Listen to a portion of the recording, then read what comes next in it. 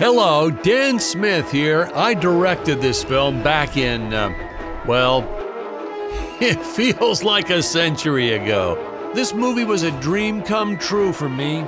Absolutely.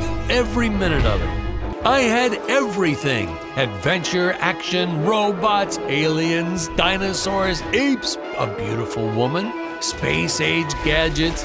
What really drew me to the script, though, was the tower. We pushed every boundary we could. But we invented new boundaries just so we could push them.